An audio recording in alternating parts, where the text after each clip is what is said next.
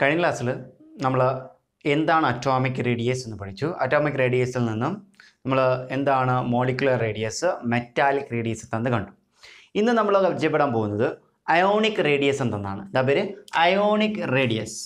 Ionic radius അല്ലെങ്കിൽ ionic റേഡി. എന്താണ് ionic റേഡി എന്ന് വെച്ചാൽ, എങ്ങനെയാണ് ഒരു ആറ്റം അയോണായിട്ട് മാറുന്നത്? അയോണായിട്ട് മാറണമെങ്കിൽ ഒന്നുകിൽ അത് ഇലക്ട്രോൺ വിട്ടുകൊടുക്കണം, അല്ലെങ്കിൽ ഇലക്ട്രോൺ എന്ത് ചെയ്യണം? സ്വീകരിക്കണം. അപ്പം ഇലക്ട്രോണെ വിട്ടുകൊടുക്കുമ്പോഴും അയോൺ ആവാം, അതേപോലെ ഇലക്ട്രോണെ സ്വീകരിക്കുമ്പോഴും എന്താവാം? അയോൺ ആവാം.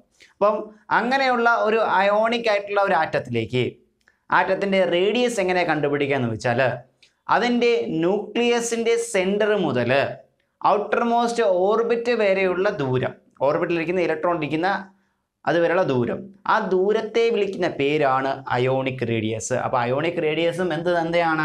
ന്യൂക്ലിയസ് മുതൽ ഔട്ടർ മോസ്റ്റ് ഷെല്ല് അല്ലെങ്കിൽ ഔട്ടർ മോസ്റ്റ് ഓർബിറ്റിൽ വരെയുള്ള ദൂരത്തെ വിളിക്കുന്ന പേരാണ് എന്ത്?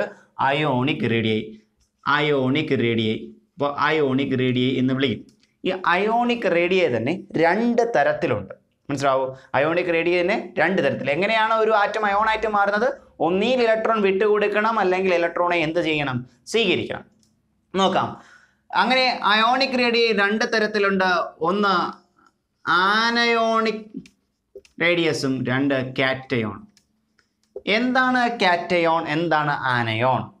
കാറ്റയോൺ എന്ന് പറഞ്ഞാൽ പോസിറ്റീവ്ലി ചാർജ്ഡ് അയോണുകളെ വിളിക്കുന്ന പേരാണ് cation. Positively charge ion. Negatively charged അയോണുകളെ വിളിക്കുന്ന പേരാണ് ആനയോൺ. നെഗറ്റീവ് ചാർജ് വരുന്ന അയോണുകളെ വിളിക്കുന്ന പേരാണ് ആനയോൺ. എങ്ങനെയാണ് ഒരു വസ്തു കാറ്റയോണും ആനയോണും ആവുന്നത്? ഇത്രയേ ഉള്ളൂ. ഇപ്പോൾ ഒരു മെറ്റൽ കൺസിഡർ ചെയ്യുക. സോഡിയം ഒരു മെറ്റലാണ്. സോഡിയത്തിൻ്റെ സിമ്പൽ Na എന്നറിയാം അല്ലേ? അതിൻ്റെ subshell electronic configuration എഴുതിയാണ്. Atomic number 11 subshell electronic configuration ആണ്. 1s2 2s2 2p6 3s1 തന്നല്ലോ. ഇതിൻ്റെ ഔട്ടർ മോസ്റ്റ് ഷെല്ലിൽ നിന്നും ഒരു ഇലക്ട്രോൺ ആണ് വിട്ട് കൊടുക്കുന്നതെങ്കിൽ, ഔട്ടർ മോസ്റ്റ് ഷെൽ ഇതാണല്ലോ, 3s ആണല്ലോ ഔട്ടർ മോസ്റ്റ് ഷെല്ല്, അതിൽ നിന്നും ഒരു ഇലക്ട്രോൺ വിട്ടെടുക്കുകയാണ്. സബ്ഷെല്ലാണ് ഞാൻ പറഞ്ഞത്. ഔട്ടർ മോസ്റ്റ് ഷെല്ലും സബ്ഷെല്ലും അത് തന്നെയാണ്, 3s തന്നെയാണ്. അപ്പം അതിൽ നിന്ന് ഒരു ഇലക്ട്രോൺ വിട്ട് കൊടുക്കുമ്പോൾ അതിന് എന്ത് ചാർജ് വരും? പോസിറ്റീവ് ചാർജ് വരും. എന്ത് ചാർജ് വരും? പോസിറ്റീവ് ചാർജ് വരും. ആരെയാണ് വിട്ടുകൊടുത്തത്? ഇലക്ട്രോണെ വിട്ടുകൊടുക്കുന്നു. അപ്പം എന്ത് ചാർജ്? Positive charge. അങ്ങനെ സോഡിയം എന്തായിട്ട് മാറും? Na+ ion. മനസ്സിലാവൂ? അങ്ങനെയുള്ള വസ്തുവിൻ്റെ റേഡിയസ് കണ്ടുപിടിക്കാൻ വേണ്ടി ഉപയോഗിക്കുന്നതാണ് കാറ്റയോൺ റേഡിയസ്. ഇത് കാറ്റയോണിൽ വരുന്നു. പോസിറ്റീവ്ലി ചാർജ് പാർട്ടിക്കിൾ വരുന്നു. അങ്ങനെ ഒരുപാട് കാറ്റയോൺ ഉണ്ട്. മനസ്സിലാവോ? Mg2+ കാറ്റയോൺ ആണ്, പോസിറ്റീവ് ചാർജ് ആണ്. അതിൻ്റെ അർത്ഥം എന്താണ്? ഇതിൻ്റെ അർത്ഥം എന്താണ്? മെഗ്നീഷ്യത്തിൽ നിന്നും ന്യൂട്രലായിരിക്കുന്ന മെഗ്നീഷ്യത്തെ ആറ്റം അല്ലെങ്കിൽ പാരൻ്റ് ആറ്റത്തിൽ നിന്നും ന്യൂട്രൽ ആറ്റം അല്ലെങ്കിൽ പാരൻ്റ് ആറ്റം അതിനെയാണ് മെഗ്നീഷ്യം എന്ന് പറയുന്നത്. ഉദാഹരണത്തിന് magnesium atomic number 12, subshell electronic configuration 1s2 2s2 2p6 3s2. ഇതിനെ വിളിക്കുന്ന പേര് ന്യൂട്രൽ ആറ്റം, പാരൻ്റ് ആറ്റം എന്ന് പറയും. കാരണം ഇതിന് ചാർജ് ഇല്ല. ഇങ്ങനെയുള്ള ആറ്റത്തിൽ നിന്നും ഔട്ടർ മോസ്റ്റ് ഷെല്ലിൽ നിന്നും 2 ഇലക്ട്രോണെ വിട്ട് കൊടുത്താൽ അതെന്തായിട്ട് മാറും? Mg2+ ആയിട്ട് മാറും. അപ്പം Mg2+ ആയിട്ട് മാറുന്നത് എങ്ങനെ മനസ്സിലായോ? ഇതെന്താറ്റം? പാരൻ്റ് ആറ്റം എന്ന് പൊതുവേ പറയും. ഇതെന്താറ്റം? പാരൻ്റ് ആറ്റത്തിൽ നിന്ന് 2 ഇലക്ട്രോൺ വിട്ട് കൊടുത്തില്ല. അപ്പം എന്താണ്? അയോൺ ആണെന്ന് പറയാം. എന്തയോൺ? കാറ്റയോൺ. എന്തുകൊണ്ട്? Positive charge. എത്ര ഇലക്ട്രോൺ വിട്ട് കൊടുത്തു? 2 ഇലക്ട്രോൺ വിട്ട് കൊടുത്തു. അപ്പോൾ ഇതൊക്കെ ഏത് കാറ്റഗറിയിൽ വരുന്നു? Mg2+, Na+, ഇതെല്ലാം ഏത് കാറ്റഗറിയിൽ വരുന്നു? കാറ്റയോണിലേക്ക് വരുന്നു. ഓക്കെ, അതിൽ നിന്ന് നമുക്ക് വരാം എന്താണ് കാറ്റയോൺ റേഡിയസ് എന്ന്. ഇതേപോലെ തന്നെ ഏതെങ്കിലും ആറ്റങ്ങൾ, ന്യൂട്രൽ ആറ്റങ്ങൾ ഇലക്ട്രോണെ സ്വീകരിക്കുമ്പോൾ, രാസപ്രവർത്തനത്തിൽ പങ്കെടുക്കുമ്പോൾ, കെമിക്കൽ റിയാക്ഷനിൽ പങ്കെടുക്കുമ്പോഴായിരിക്കും സ്വീകരിക്കുമ്പോൾ അവരും എന്തിലെത്തിച്ചേരും? ഇലക്ട്രോണെ സ്വീകരിക്കുമ്പോൾ അവർക്കും ചാർജ് വരും. ഇലക്ട്രോണെ സ്വീകരിക്കുമ്പോൾ കിട്ടുന്ന ചാർജ് നെഗറ്റീവ് ചാർജ് ആയിരിക്കും.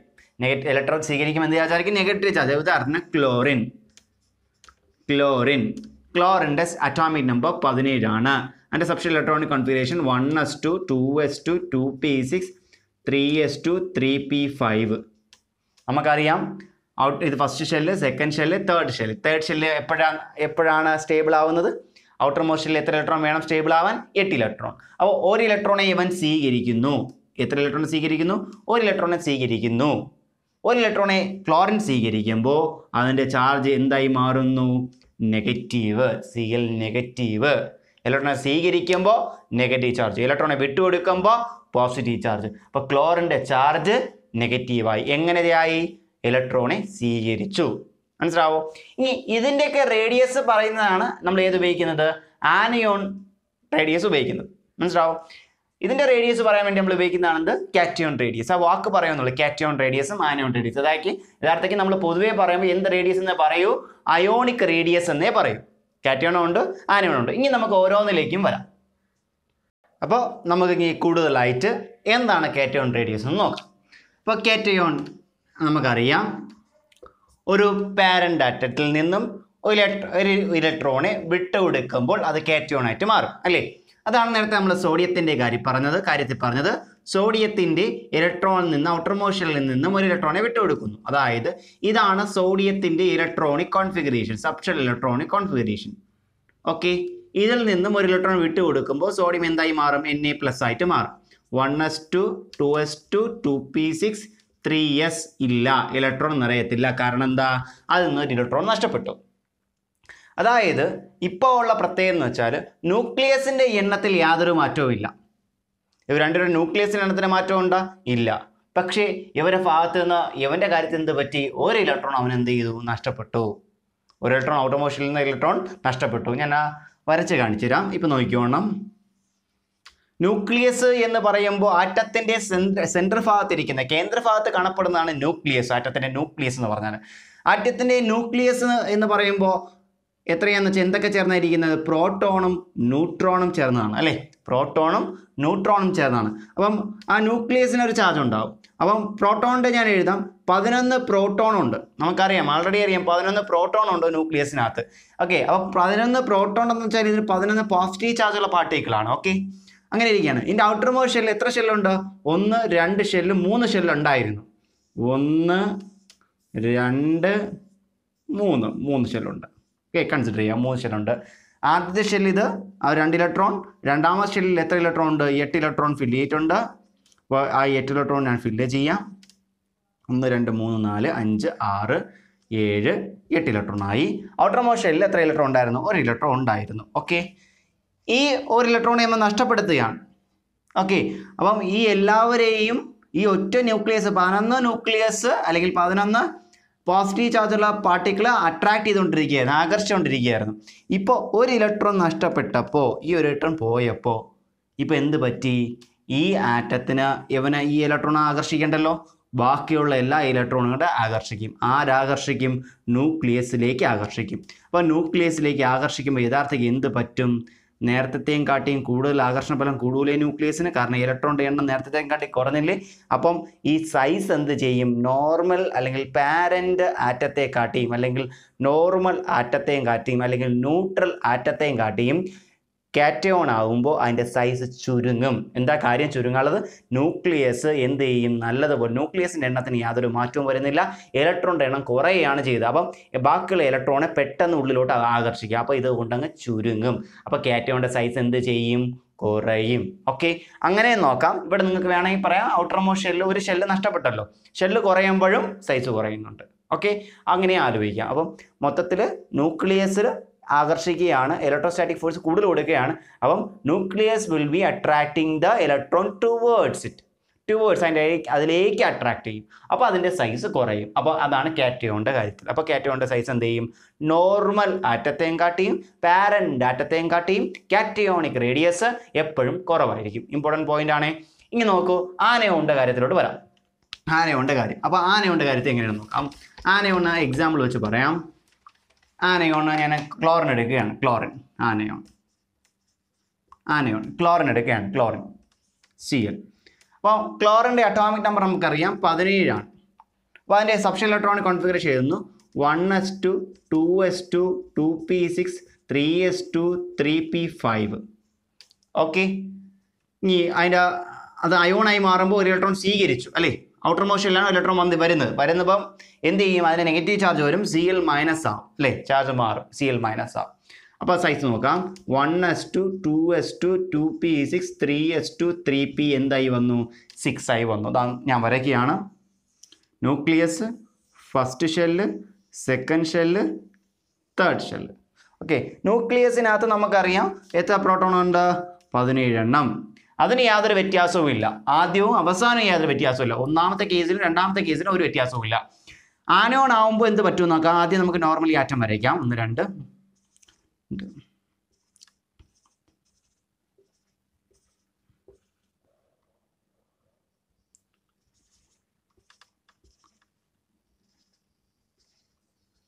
ഓക്കെ, ഇതായിരുന്നു പാരന്റ് ആയിട്ട്. നോക്കി ഔട്ടർ മോഷനിൽ എത്ര ഇലക്ട്രോൺ നോക്കി? 1 2 3 4 5 6 7 ഇലക്ട്രോണേ ഉണ്ടായിരുന്നുള്ളൂ. അപ്പോൾ ഇപ്പോൾ ആൾറെഡി കുഴപ്പമില്ലാത്ത രീതിയിൽ എല്ലാവരെയും ന്യൂക്ലിയസിലേക്ക് എല്ലാ ഇലക്ട്രോണേയും ഇലക്ട്രോസ്റ്റാറ്റിക് ഫോഴ്സ് ഓഫ് അട്രാക്ഷൻ്റെ സാന്നിധ്യത്തിൽ ഇവരെല്ലാം അട്രാക്ട് ചെയ്ത് വെച്ചിരിക്കുകയാണ്. ഇനി ഇതിലേക്ക് ഒരു ഇലക്ട്രോണും കൂടെ വരികയാണ്. ഇതിൻ്റെ ഔട്ടർ മോസ്റ്റ് ഷെല്ലിലേക്ക് ഒരു ഇലക്ട്രോണും കൂടെ ഇങ്ങോട്ട് വരികയാണ്. അപ്പോൾ വരുമ്പോൾ യവന് നേരത്തെ കൊടുത്തുകൊണ്ടിരുന്ന എനർജി ഇപ്പോഴും കൊടുക്കാൻ പറ്റും. ആ അട്രാക്ഷൻ, ആ ഫോഴ്സ് മാത്രമേ ഇപ്പോഴും കൊടുക്കാൻ പറ്റൂ. പക്ഷേ ഇനി ഒരു ഇലക്ട്രോണും കൂടെ ഇവിടെ വരുമ്പോൾ എന്ത് പറ്റും എന്ന് വെച്ചാൽ നേരത്തെ അത്ര എനർജി ഇവരെ അട്രാക്ട് ചെയ്യാൻ കൊടുക്കാൻ പറ്റുമോ? എല്ലാവരും ഒരേപോലെ അട്രാക്ട് ചെയ്യാൻ പറ്റുമോ? ഇല്ല. കാരണം എനർജി എന്ത് ചെയ്യും? കുറയും. കുറച്ച് അട്രാക്റ്റീവ് ഫോഴ്സ് മാത്രമേ ബാക്കിയുള്ള എല്ലാ ഇലക്ട്രോണും കൊടുക്കാൻ പറ്റൂ. അങ്ങനെ വരുമ്പോൾ ഒരു ഇലക്ട്രോൺ അധികം കയറി വരുമ്പോൾ എന്ത് പറ്റുമെന്ന് വെച്ചാൽ അതിൻ്റെ ന്യൂക്ലിയർ ചാർജ് യാതൊരു വ്യത്യാസവുമില്ല. പക്ഷേ ഇലക്ട്രോൺ ഒരെണ്ണം കൂടെ വരുമ്പോൾ അതിനെ ആകർഷിക്കുന്ന അത്രത്തോളം, എല്ലാവരെയും ആകർഷിക്കുന്ന അത്രത്തോളം ഫോഴ്സ് ഇനി കൊടുക്കാൻ പറ്റത്തില്ല. ഇനി അത് എന്ത് ചെയ്യും? ഡിവൈഡ് ചെയ്ത് പോകും. ആകർഷണ ബലം എന്ത് ചെയ്ത് പോകും? ബാക്കി എല്ലാത്തിനും പിന്നും ഡിവൈഡ് ചെയ്ത് പോകില്ലേ? അപ്പോൾ ഡിവൈഡ് ചെയ്ത് പോകുമ്പോൾ പിന്നെ നേരത്തെയും കാട്ടിയും സൈസ് എന്ത് ചെയ്യുമെന്ന് വെച്ചാൽ നേരത്തെ എന്തായിരുന്നു? സൈസ് ചെറുതായിരുന്നു എങ്കിൽ ഇപ്പോൾ സൈസ് എന്ത് ചെയ്യും? ശകലവും കൂടി വലുതാവും. മനസ്സിലാവോ? നേരത്തെ സൈസ് ചെറുതായിരുന്നെങ്കിൽ ഇപ്പം എന്ത് ചെയ്യും? സൈസ് ആറ്റുന്ന സൈസ് എന്ത് ചെയ്യും? കൂടും. മനസ്സിലാവും? ഇലക്ട്രോൺ വരുമ്പോൾ ആകർഷിക്കാൻ പറ്റത്തില്ല, അത്രത്തോളം ആകർഷണ ബലം കൊടുക്കാൻ പറ്റുന്നില്ല. അപ്പോൾ എന്ത് ചെയ്യും? വലുതാവും. അപ്പം ഇവിടെ എന്ത് ചെയ്യുമെന്ന് വെച്ചാൽ സൈസ്, ഒരു ഇലക്ട്രോണുകളൊന്ന് ചേരുമ്പോൾ സൈസ് കൂടും. എത്രത്തോളം ഇലക്ട്രോൺ വരുന്നുവോ അത്രത്തോളം സൈസ് കൂടുന്നു എന്ന് മനസ്സിലാക്കുക. എത്രത്തോളം ഇലക്ട്രോൺ വരുന്നുവോ അത്രത്തോളം സൈസ് കൂടുന്നു. അപ്പോൾ എത്രത്തോളം ഇലക്ട്രോൺ വിട്ടുകൊടുക്കുന്നു സൈസ് എന്ത് ചെയ്ത് വരും? കുറഞ്ഞു വരും. എത്രത്തോളം ഇലക്ട്രോണെ വിട്ടുകൊടുക്കുന്ന സൈസ് ആറ്റത്തിൻ്റെ സൈസ് കുറഞ്ഞു വരും. എത്രത്തോളം ഇലക്ട്രോണെ സ്വീകരിക്കുന്നുവോ അതിൻ്റെ സൈസ് എന്ത് ചെയ്ത് വരും? കൂടി വരും. ഓക്കെ, ആ ഒരു കാര്യം കൂടെ ഇവിടെ മനസ്സിലാക്കുക. അപ്പോൾ ആനയോണിൻ്റെ സൈസ് പാരന്റ് ആറ്റവുമായിട്ട് കൺസിഡർ ചെയ്യുമ്പോൾ അതെപ്പോഴും എന്തായിരിക്കും? കൂടുതലായിരിക്കും. സൈസ് ഇൻക്രീസ് ചെയ്യും. ഇമ്പോർട്ടൻറ്റ് പോയിന്റ് ആണ്. ഇനി അടുത്ത ഇതിൽ നിന്ന് നമുക്ക് പഠിക്കേണ്ട വേറൊരു കാര്യം കൂടെ ഉണ്ട്. എന്താണ് ഐസോ ഇലക്ട്രോണിക് സ്പീഷീസ്?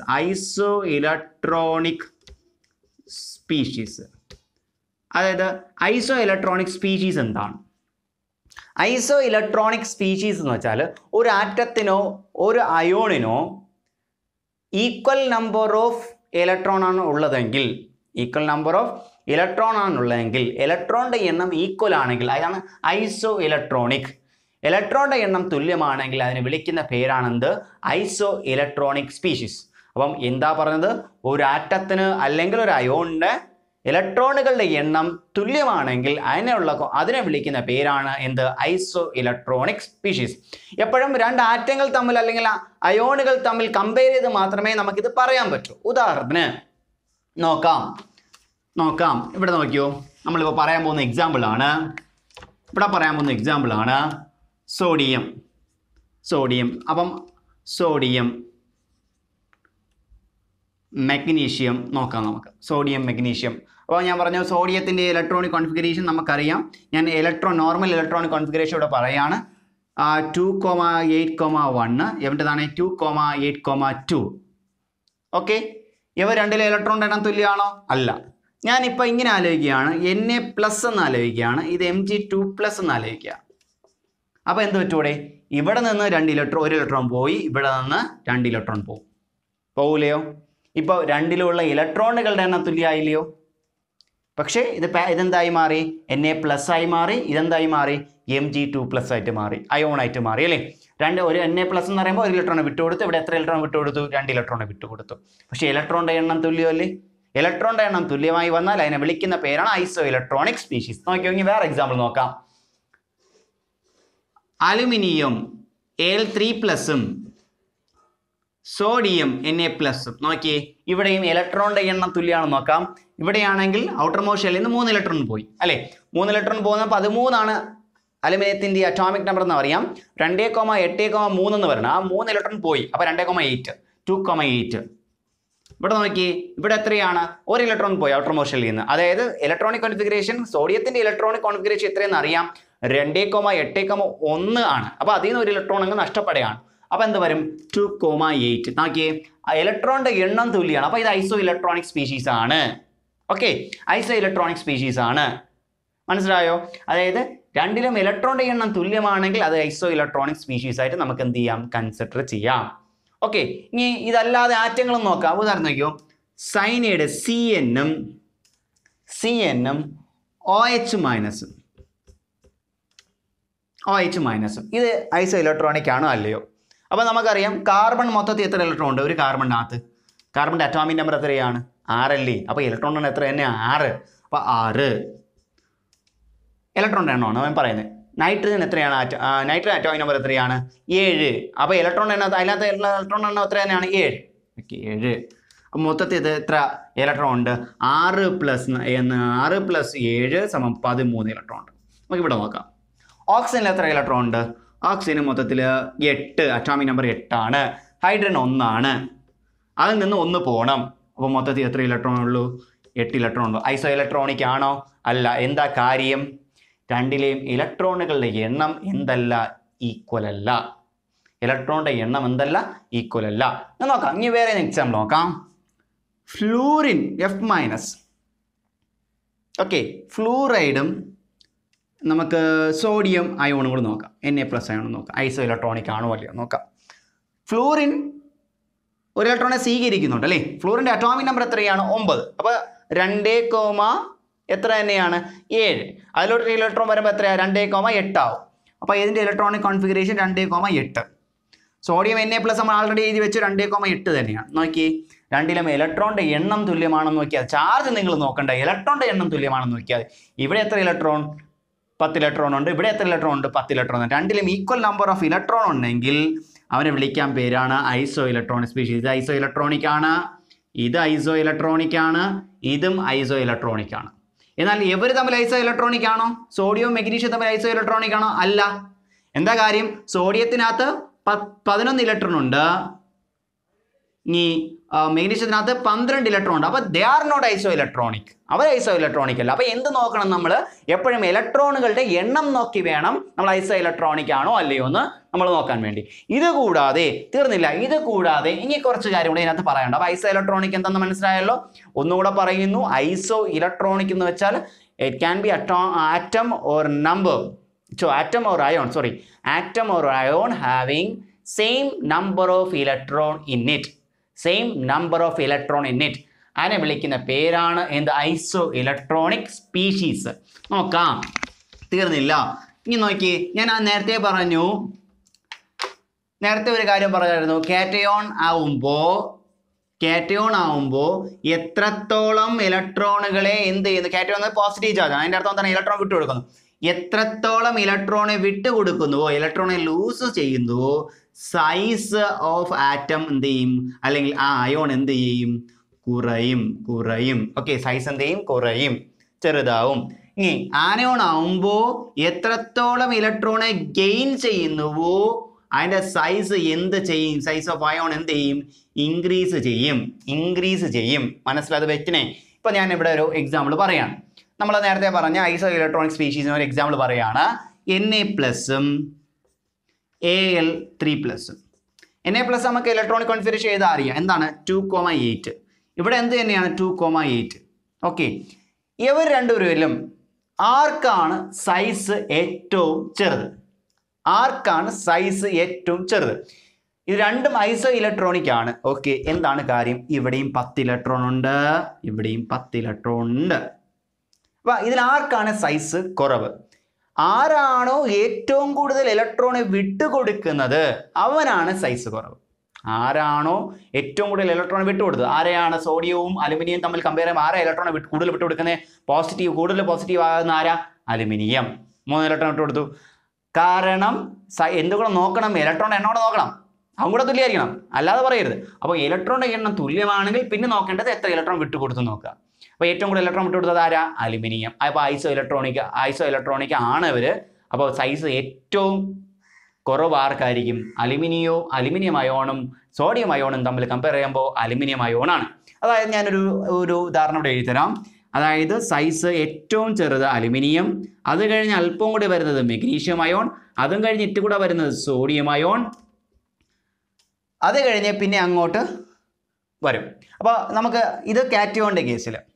ആനയോണിൻ്റെ കേസിൽ അങ്ങോട്ട് പോകും തോറും സൈസ് എന്ത് ചെയ്ത് വരും? ഞാൻ പറഞ്ഞ ഇലക്ട്രോൺ സ്വീകരിക്കുന്ന അനുസരിച്ച് സൈസ് എന്ത് ചെയ്ത് വരും? കൂടി വരും. മനസ്സിലാവും? സൈസ് ഓരോ ഇലക്ട്രോൺ സ്വീകരിക്കുന്ന അനുസരിച്ച് കൂടി വരും. ഇപ്പോൾ നോക്കിയും ഫ്ലൂറിന് F- ഐസോ ഇലക്ട്രോണിക് ആണ്. കാരണം എന്താണ്? ഒരേപോലത്തെ ഐസോ ഇലക്ട്രോണിക് എന്ന് വെച്ചാൽ ഇതെല്ലാത്തിലും എത്ര ഇലക്ട്രോൺ ഉള്ളൂ? 10 ഇലക്ട്രോണേ ഉള്ളേ. 10 ഇലക്ട്രോൺ ഉള്ളൂ. ഇവനും 10 ഇലക്ട്രോൺ ഉണ്ട്, ഇവനും 10 ഇലക്ട്രോൺ ഉണ്ട്, ഇവനും 10 ഇലക്ട്രോൺ ഉണ്ട്, ഇവനും 10 ഇലക്ട്രോൺ ഉണ്ട്. കണ്ടോ? ഇപ്പോൾ ഇവർ 4 പേര് തമ്മിൽ കമ്പയർ ചെയ്യുമ്പോൾ ഏറ്റവും സൈസ് കൂടുതൽ ഫ്ലൂറിനാണ്. കാരണം ഫ്ലൂറിന് ഇലക്ട്രോണെ സ്വീകരിക്കുകയാണ് ചെയ്തത്. അപ്പോൾ എന്ത് ചെയ്ത്? വലിപ്പം കൂടും. മനസ്സിലായോ? വലിപ്പം കൂടും. അപ്പോൾ അങ്ങനെയാണ് നമ്മൾ പറയുന്നത്. ഓക്കെ, ഇതുവരെ എന്തെങ്കിലും സംശയം ഉണ്ടോ? അപ്പോൾ നമ്മൾ പറഞ്ഞ കാര്യങ്ങൾ ഒന്നുകൂടെ പറയുന്നു. എന്താണ് ഐസോ ഇലക്ട്രോണിക് സ്പീഷീസ് എന്ന് പറഞ്ഞു. എപ്പോഴും എത്രത്തോളം അയോൺ ആദ്യം ഐസോ ഇലക്ട്രോണിക് ആണെന്ന് നോക്കുക. ഐസോ ഇലക്ട്രോണിക് ആണെങ്കിൽ സൈസ് ചിലപ്പോൾ പ്രെഡിക്റ്റ് ചെയ്യാൻ പറയും. സൈസ് പ്രെഡിക്റ്റ് ചെയ്യാൻ പറഞ്ഞാൽ ഇത്രമാത്രം നോക്കിയാൽ മതി. ഐസോ ഇലക്ട്രോണിക് ആണെന്ന് കമ്പയർ ചെയ്തിട്ട് ഓക്കെ ആണെങ്കിൽ പിന്നെ നമ്മൾ എന്ത് നോക്കണം? ഇലക്ട്രോൺ ആരാണ് ഏറ്റവും കൂടുതൽ വിട്ടുകൊടുക്കുന്നത് നോക്കുക. ഇലക്ട്രോൺ ആരാണ് ഏറ്റവും കൂടുതൽ വിട്ടുകൊടുക്കുന്നത് അവന് സൈസ് കുറയും. ഇലക്ട്രോൺ ആരാണ് ഏറ്റവും കൂടുതൽ സ്വീകരിക്കുന്നത്? ഏറ്റവും കൂടുതൽ സ്വീകരിക്കുന്നവന് സൈസ് എന്ത് ചെയ്യും? കൂടും. ഓക്കെ, അപ്പോൾ വേണമെങ്കിൽ ഒരു എക്സാമ്പിളിലൂടെ നമുക്ക് നോക്കാം. ഇപ്പോൾ പറയുകയാണ് അലുമിനിയവും ഫ്ലൂറിനും തമ്മിൽ നോക്കുമ്പോൾ ആർക്കാണ് സൈസ് കൂടുതൽ? അപ്പോൾ നമ്മൾ ആൾറെഡി പറഞ്ഞു വെച്ചു ഫ്ലൂറിനാണ് സൈസ് കൂടുതൽ. ഇനി അടുത്ത് നോക്കിയോ, ഫ്ലൂറിനും O2 മൈനസ് നമ്മൾ കമ്പയർ ചെയ്യാം. നോക്കാം, ഫ്ലൂറിൻ അയോൺ ആണ്. ഫ്ലൂറിൻ അയോൺ ആകുമ്പോൾ നമുക്കറിയാം അതിൻ്റെ ഔട്ടർ മെഷീനിൽ ഇലക്ട്രോൺ വന്ന് സ്വീകരിക്കുന്നു. അപ്പോൾ സ്വീകരിക്കുമ്പോൾ 2,8 ആയി. ഇനി എവൻ്റെലാണെങ്കിലോ 2 ഇലക്ട്രോൺ സ്വീകരിക്കുകയാണ്. അപ്പോൾ ആൾറെഡി അറിയാം ഓക്സിജൻ്റെ അറ്റോമിക് നമ്പർ എത്രയാണ്? ഓക്സിജൻ്റെ നമ്പർ 8 ആണ്. അപ്പോൾ 2,6 വരേണ്ടത്. 2 ഇലക്ട്രോൺ സ്വീകരിക്കുമ്പോൾ എന്തായി? 2,8 ആയി. കണ്ടല്ലോ? അപ്പോൾ ഐസോ ഇലക്ട്രോണിക് ആണ്. ഇനി നോക്കിയേ, ഇനി നിങ്ങൾ എന്ത് നോക്കണം? ഐസോ ഇലക്ട്രോണിക് എന്ന് 10 ഇലക്ട്രോൺ ഉണ്ട്. രണ്ടിടത്തും 10 ഇലക്ട്രോൺ ഉണ്ട്. 10 ഇലക്ട്രോൺ ഉണ്ട്. ഇനി എങ്ങനെ പറയും? രണ്ടിലും ഒരേപോലത്തെ ഇലക്ട്രോൺ ഉണ്ട്. അപ്പോൾ ഇനി എന്ത് ചെയ്യണം? ഏറ്റവും കൂടുതൽ ഇലക്ട്രോൺ സ്വീകരിച്ചായിരുന്നു നോക്കുക. അതിന് വലിപ്പം കൂടുതലായിരിക്കും. ഫ്ലൂറിനും ഓക്സിജനും തമ്മിൽ കമ്പയർ ചെയ്യുമ്പോൾ ഫ്ലൂറിൻ അയോണും ഓക്സൈഡ് അയോണും തമ്മിൽ കമ്പയർ ചെയ്യുമ്പോൾ ഓക്സൈഡ് അയോണാണ് സൈസ് കൂടുതൽ. എന്താ കാര്യം? ഇലക്ട്രോണെ കൂടുതൽ സ്വീകരിച്ചു. ഓക്കെ.